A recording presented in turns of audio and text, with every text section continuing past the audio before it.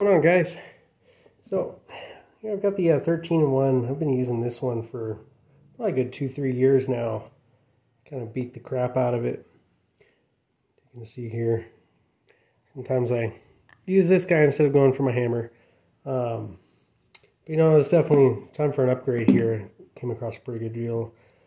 So this guy's got your standard, your star heads. I ended up losing one of my bits there, which is part of the reason why I went and tracked down another one, all my square heads.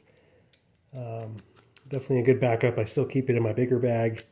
But, you know, this has still got your standard Phillips, your flathead, your quarter drivers, running your 5/16, your 3/8 bit.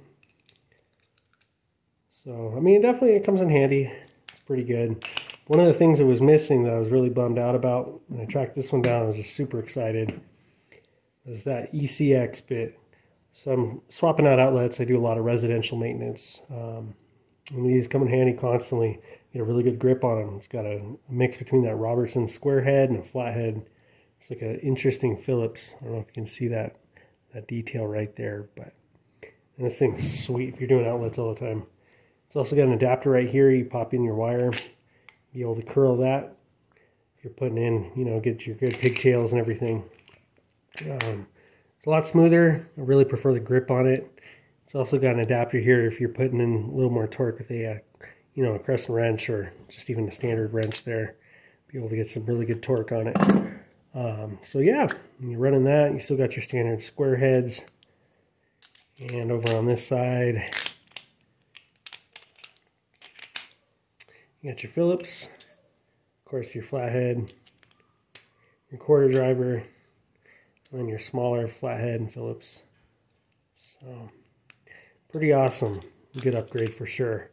So I'm doing outlets so often I usually just end up keeping it over here on the ECX bit. Really good upgrade.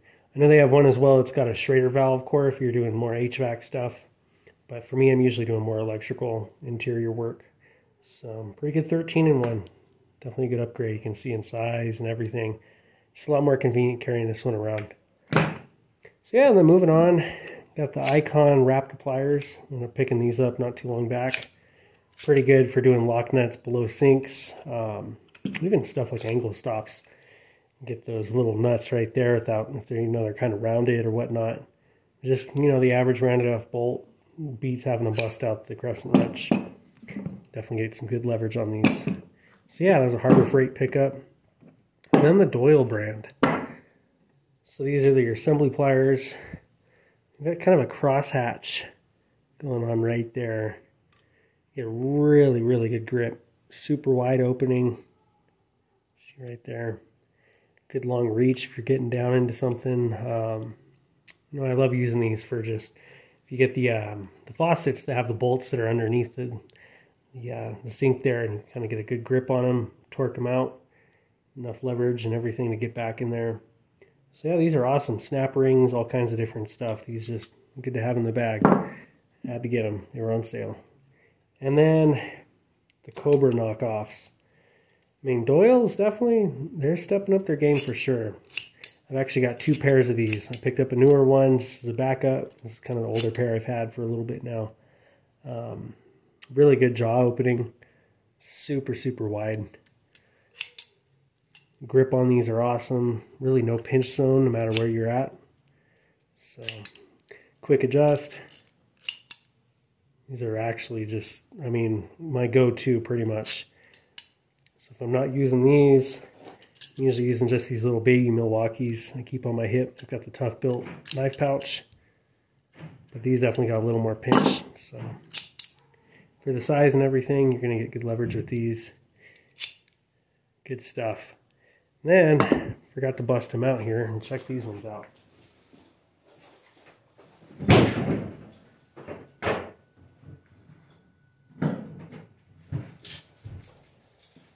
So these guys here, stepping it up a little bit in size.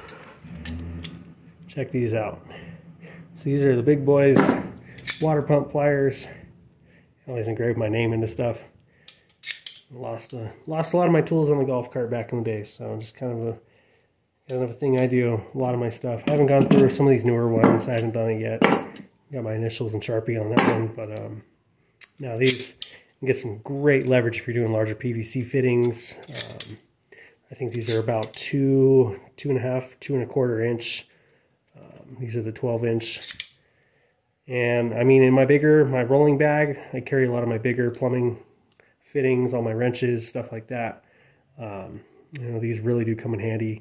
Even if you're getting below the faucets, you get the washer basket, you get the strainer basket, that kind of stuff. You get really good leverage on these, loosen them up. So yeah, definitely some good upgrades. I'd highly recommend Doyle if you check them out, Harbor Freight. Definitely a little more on the pricey side considering it is Harbor Freight. But the quality of these, their lifetime warranty, you can just take them back if you ever had an issue with these. The only part I could really see failing here is probably this quick adjust over time. But I've had these for about a year now, and I have yet to run into an issue with them. Easy to adjust, figure out the right spot, and get good leverage on it. So check them out. Doyle's some good stuff. So yeah, a couple new wrenches here. Some quick adjust seems to be my favorite right now. Just makes life a little easier. Running from work order to work order, all these different turns and everything. It's just good to have the right tool in the bag. So yeah, I appreciate you guys checking it out. Let me know what you think. What's your lineup of wrenches and like your channel locks and everything in your bag. I'd love to hear it. Thanks guys. Catch you on the next one.